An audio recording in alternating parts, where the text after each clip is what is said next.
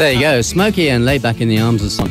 Well, I'm very pleased to say I'm joined in the studio by an old friend of mine. I haven't seen him, must be at least about 6 months. Bank 10, I think, was the last time I saw you.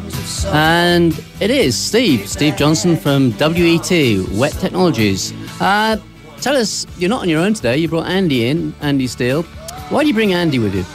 Yeah, Andy's been a friend of mine for over 3 years now. We've just started to do some joint venture work together, and I brought him along to talk about his involvement with Asia Forestries and a foundation that he started called and charity called Plant a Tree Today.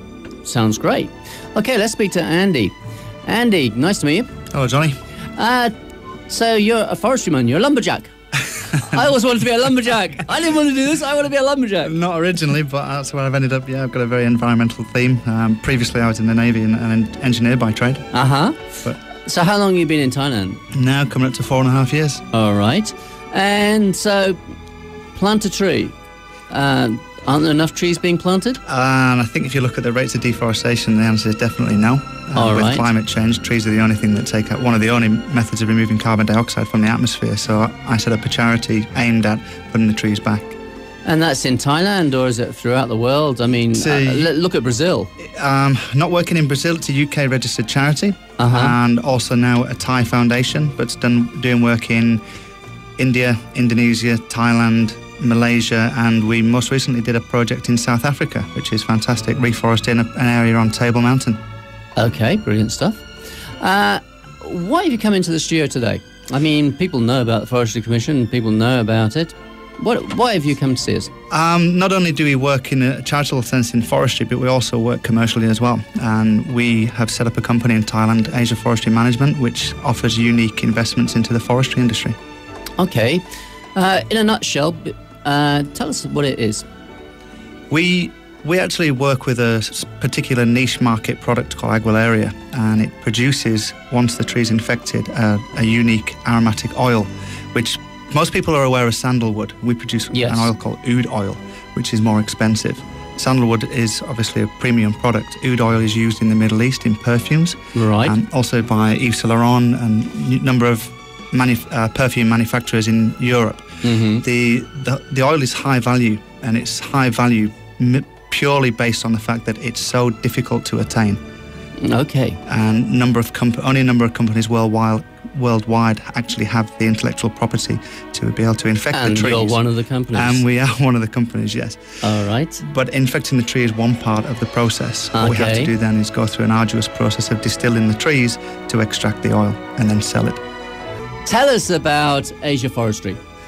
Okay, Asia Forestry was set up about 3 years ago with myself and my business partners, where we were looking for innovative ways in which we could structure investment into the environment. So socially responsible investments. People can get good value for money by investing in a product that is helping the environment. And how can people get involved in it? Well, we have a number of agents around the region. We predominantly work in Bangkok, but our plantations are in Trad. We're recently bringing on a new agent in the Pattaya area to tackle this market, and Steve Johnson is available to answer any queries that anybody has got. But just going back to the product specifically, what we've structured is a 2-year and a 6-year forestry investment, and I believe the 2-year investment is the only one of its kind in the world within forestry. It offers a 21% return over 2 years, which is pretty spectacular when you consider the meltdown of the financial markets and what's gone on, and the banks are offering 1-2%. Is there a minimum investment? Not at all, no. We can structure investments I think I got about towards $10. That may get you about 1 twig. But we have up to 9 million trees that are between 7 and 15 years old that are mature enough to actually inoculate. And that's not just in Thailand, that's in Laos and Indonesia? That's in Thailand alone. Okay, right. But you do also in Laos and Indonesia, don't you? We've done charitable work in Laos and Indonesia through the foundation. We have access to trees in Laos and Indonesia. What we have just recently done is open our factory in Trad, producing the oud oil. Once we go into a larger scale action, the company is hoping to list on hopefully AIM in London to raise additional capital to go into overseas market and launch this product from different areas. The oil itself has a different scent coming from different countries. Cambodia, Thailand, Laos, Indonesia and Malaysia, based on the soil quality and the soil content. Okay. So it's interesting for us. So to how do many that. in your team? We've got about a sales staff in Bangkok of 25 and admin team about 6 or 7. Then in the factory in Trad, about 25 people. And then we've got teams on the ground of up to 30 now that are going around constantly inoculating the trees. It takes a couple of hours to get one tree inoculated. And then It's a big needle. yeah, a lot of holes drilled. And then it takes 6 months for the infection to take hold in the tree. It sounds cruel. It's not painful for the tree. Okay.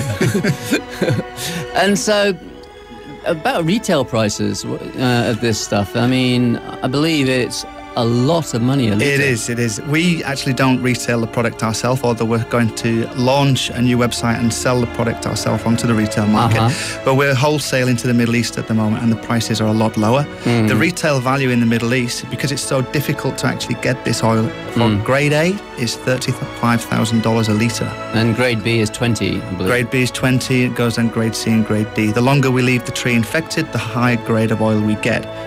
And finally, just to wrap everything up, what are you looking for? You're looking for investors more than anything? Definitely, we're looking for people that are aiming to achieve a diversification in their portfolio, so they can put money in forestry and then spread their risk across different markets, equity, bonds, gold, etc., and looking for a green investment, which a lot of people are doing. That's the way of the world at the moment. People seeing different opportunities.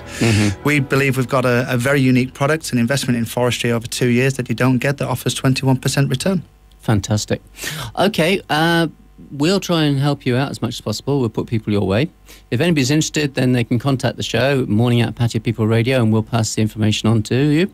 Also, we'll put a link to Steve's email, and that will go onto our website when we upgrade the website on the Breakfast Friends site. Thank you very much for joining us today. Thank you. Been a pleasure. Look forward to seeing you again. Okay.